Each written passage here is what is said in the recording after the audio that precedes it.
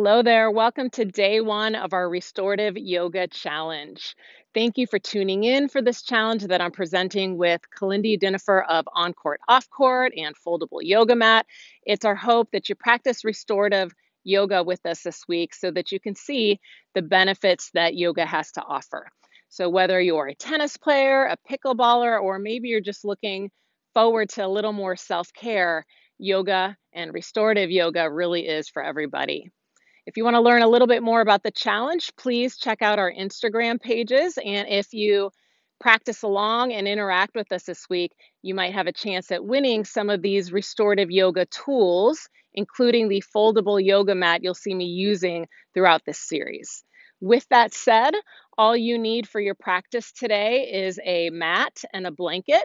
And you'll probably also find a timer useful once you get set up in the pose so that you can really relax and let go and not have to worry about how much time you've spent in the pose itself. So with that said, let's go ahead and get started today, and I'll show you our very first pose of the week. Okay, so today on day one, we're going to start off with a very mild chest opener. I'm hoping that it's going to feel mild and that it's going to feel great. At home, you might use a folded blanket, as I have here. I'll show how to use it with the blanket, and then I'll show how to use it with the foldable yoga mat. I'm actually using the foldable yoga mat today, along with the Get a Grip mat as a base. These are some of our prizes for our giveaway this week if you interact with us online. So as you see, I have this folded blanket, and you can play around with the thickness of the blanket that works for you. And I'm going to sit in front of my folded blanket so that my hips are on the mat, not on my blanket. I'm going to hope that when I land, I want the back edge of this blanket to meet the bottom edge of my shoulder blades so that all of that upper back will be resting on the ground. So let me show you how I do that.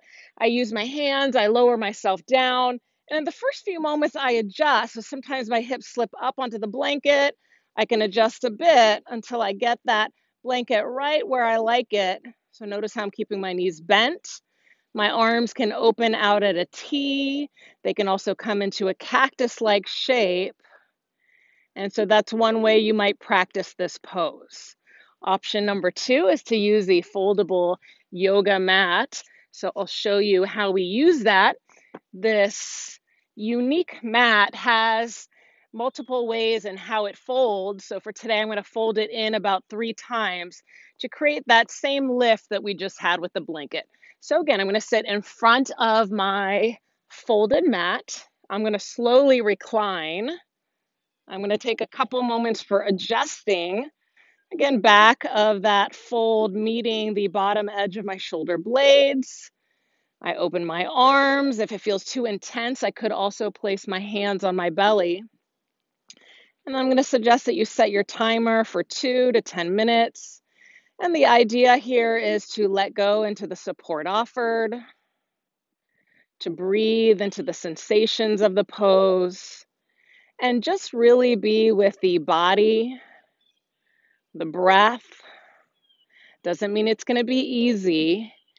And just see if you can allow for that opening through the front of the chest, an area that's notoriously tight for tennis players, and holding that racket out in front of us. And so you'll set your timer to your desired amount. Maybe start low with that 2 minutes, maybe you build up. Give that a try and let us know how this felt for you in the comments below. Interact with us online, especially if you're new to yoga or new to restorative yoga. We'd love to know what your experience is. And please check out day 2 of the challenge by subscribing to Play Tennis Practice Yoga and OnCourt Offcourt. We've got practices all week, so I'll be looking forward to seeing you on day 2 of the challenge.